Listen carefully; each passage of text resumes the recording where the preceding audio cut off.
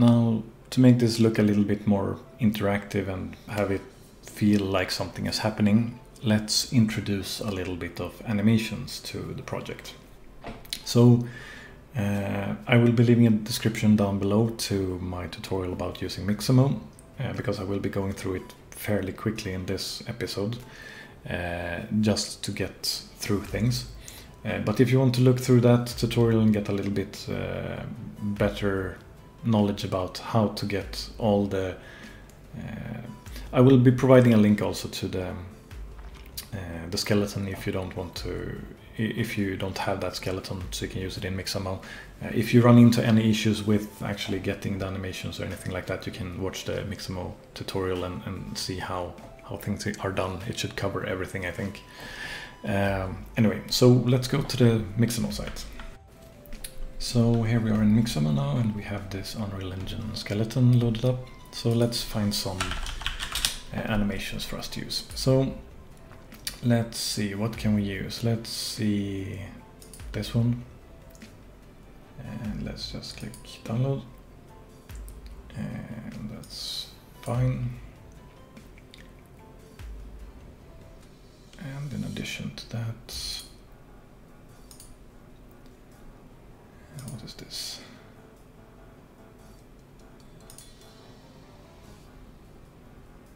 Sure, let's take this one.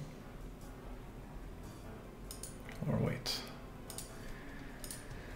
Of course, this is all a matter of preference, right? You can get whatever abilities that you want, basically, but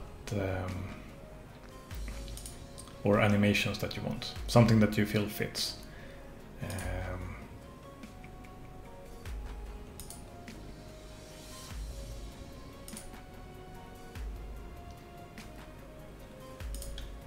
It is not overly important which ones you pick, but I'm gonna be picking, since we're gonna have 3 abilities, I'm gonna be picking 3 of these, and I'll just continue after I'm done picking, and then we will see where we are. So here we are back, and these were the animations that I decided to go with. So let's just bring them in here. We'll just drag and drop them into our folder.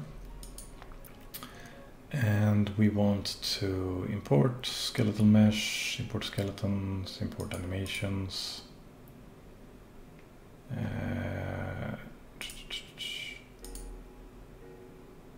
That is probably gonna be fine. Let's try that and see.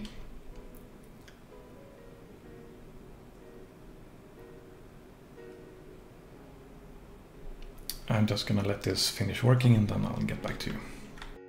So here we are with the import. You can see it has created a bunch of different animations and stuff like that. So what we want... okay, this was not great. Let's do that a little bit differently. Let's remove all of this.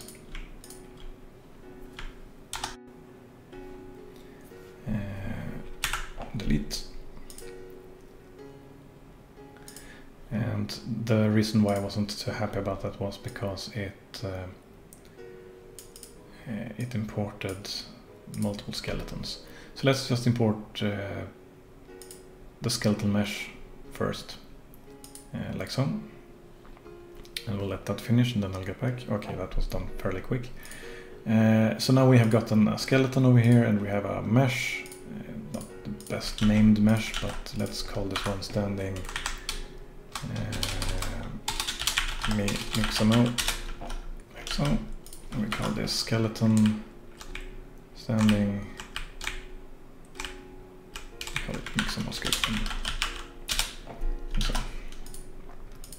So now we have gotten that in here and it has materials and stuff like that.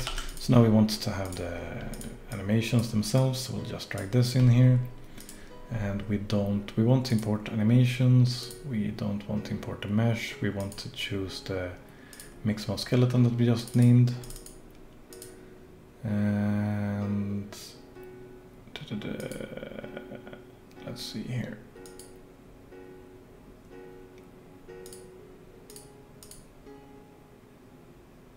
Yeah, I think this is it. So we have it like so. We're choosing the Mixamo skeleton and we're importing all. Now hopefully we should get all the animations rigged to this skeleton or imported to this skeleton, so we only have one skeleton, so I'll let it finish now.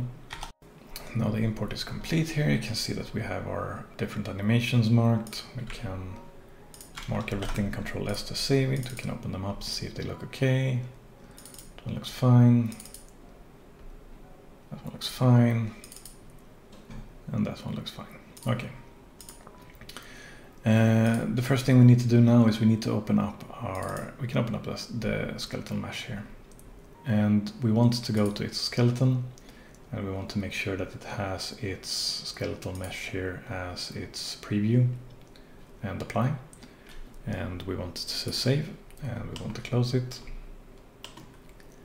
We can close this animation. Then we can go to our mannequin folder, and the character, and then the mesh, which has the skeleton mesh over here. We can just go to the skeleton, and this one has a skeleton mesh already, so that's good. So the next part is we need to go to the retarget manager, and we click our select humanoid rig. We save, and we can close this one down. Let's go back to our first one again, Mixamo skeleton, and retarget manager, and we choose humanoid rig like so. Save, close it down, and let's just save everything so that everything should be saved and done now.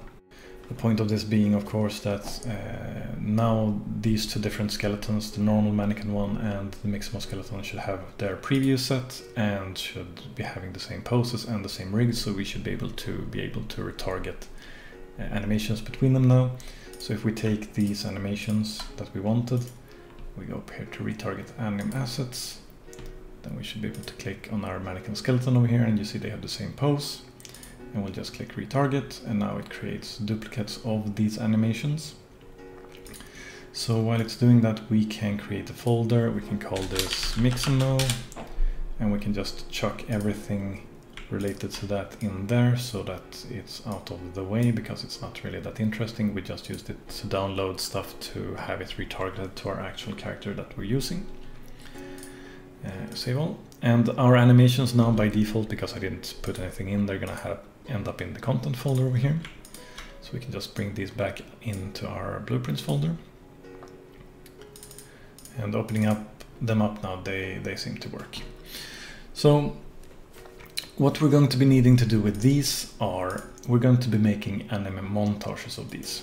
So we go to create and create anime montage, and we'll just keep the default name, that's fine. We do that for all three of these, like so. So now we have the three anime montages that we're going to be using for our abilities later on. We start up the first one, which in my case is this magic attack 03. And now we're going to be creating this event, an animation notification or notify, which will have code triggering upon it. So we can pause this for now, and we can find a place in this animation where it looks like the ability is actually being used. So if we were to drag this scrub, not that one, we want to drag, no, not that one, go away, there we go. So we use the scrubber, and we say that maybe there the ability is supposed to be used, let's say. So we right click here on the notify row, and we add a notify. And we have nothing under skeleton notifies right now, but if we click new notify here now, we call this ability trigger. Now we have created a notify at this point for this specific skeleton in this animation. So we close this, save and close. We open up the next one. We pause this one as well, and we drag the scrubber to where we think this one should be activating. Let's say that would be there.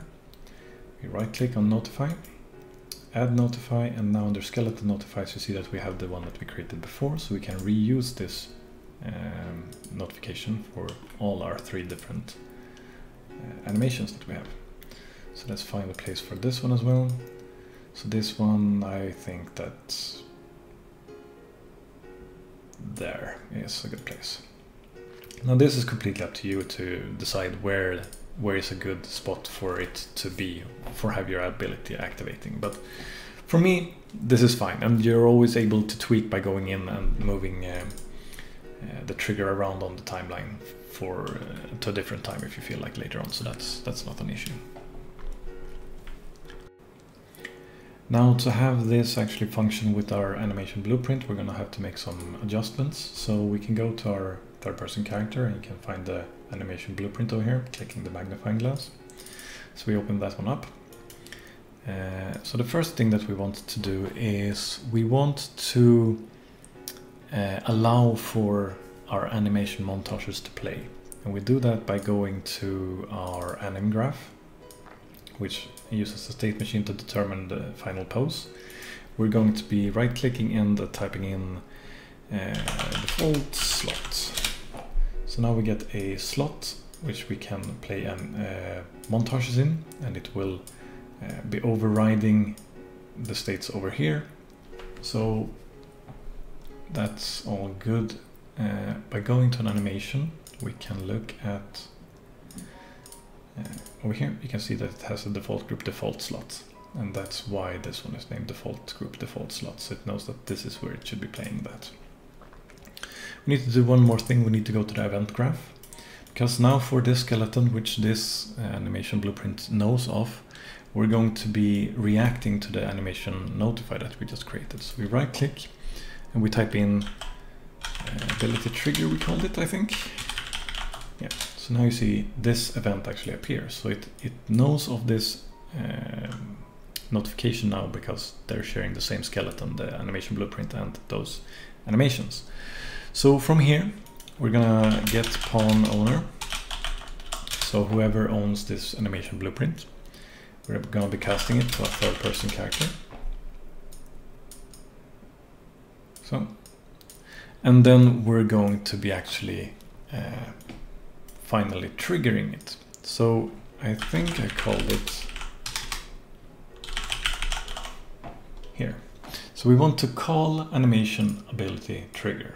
And this is something that we did way back that you might not remember anymore, but let's go through it. So when we get to a certain point in animation, we want to call this event dispatcher in the third-person character. So let's go look at the third-person character. So here we have animation ability trigger. And let's see. Animation ability trigger. Animation ability trigger. So this is the event dispatch that's going to be happening.